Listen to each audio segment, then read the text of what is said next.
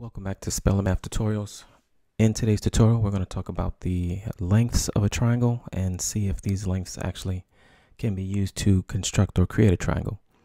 If you find this clip to be helpful, please remember to like, share, and or subscribe, and also leave some comments. So here we have the three lengths of 11, 9, and 3. What we need to do is take the two shorter lengths and add them together. So here we have 9 plus 3. And that sum, or that total, needs to be greater than the length of the third side. In this case, that side is 11. So here I have 9 plus 3 to give me 12. And I see that 12 is greater than 11.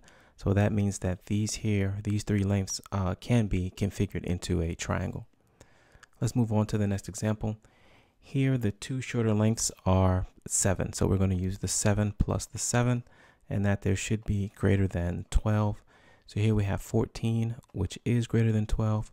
So again, the lengths of 7, 7, and 12 can be configured into a triangle.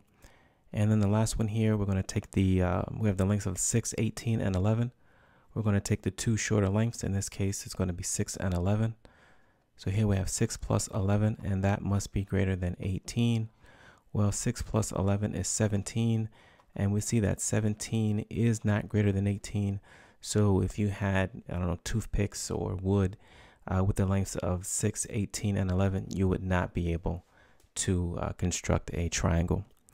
If you found this tutorial to be helpful, please remember to like, share, and or subscribe. And as always, thank you for watching.